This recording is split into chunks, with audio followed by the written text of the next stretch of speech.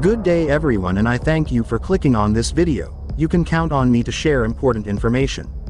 Recently, Philippine Navy Flag Officer in Command Vice Admiral Toribio Odachi visited the Jinhae Naval Base in South Korea for 2 Philippine corvettes, and he visited the Integrated Training Center of the submarine in South Korea. And here they again offered a Jangbogo 3 submarine with a training package for the crew. And because of this, is this the potential that the Philippine Navy will take? In September, executives from Hanwha Ocean formally submitted the latest 2,800-ton Jangbogo 3 submarine to the Philippine Navy for its updated proposal.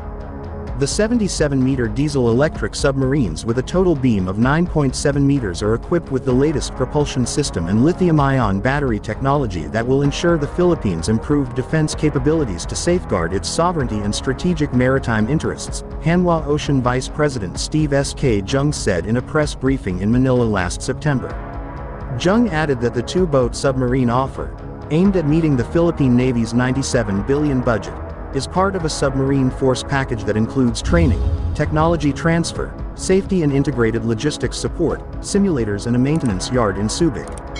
The government-to-government agreement involves a long-term loan with delivery within 7 years once a deal is signed. The Jangbogo 3 submarines are currently being operated by the Republic of Korean Navy for 2 years. Each ship is armed with 6 torpedo tubes capable of also firing anti-ship missiles, has a submerged speed of 21 knots and can hold up to 41 personnel.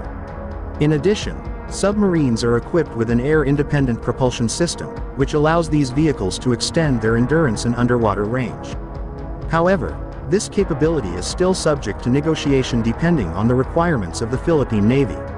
Information from a Hanwha Ocean handout said the lithium-ion battery has a shorter charging time and will allow 6 days of operation without charging the battery. The offered submarines also boast a shorter maintenance period compared to models offered by rivals. Daewoo Shipbuilding and Marine Engineering (DSME), before it was rebranded as Hanwha Ocean earlier this year, previously offered its 1,400-ton submarine to the Philippine Navy. It has been building submarines since the 1980s. Jung, a retired Korean Navy Vice Admiral, said acquiring the submarines was a more economical option in the long term. Some people say that building a submarine force is expensive. It looks like we're putting in more money the first time, but in the long run it's cheaper than building a surface force, he said. The South China Sea, he said, is the most troubled place in the world today, calling for the need for improved intelligence gathering and deterrence. It is wise to prepare for the security of your country, he added. Aside from Hanwha Ocean, France's Naval Group and Spain's Navantia also offer submarines to the Philippine Navy.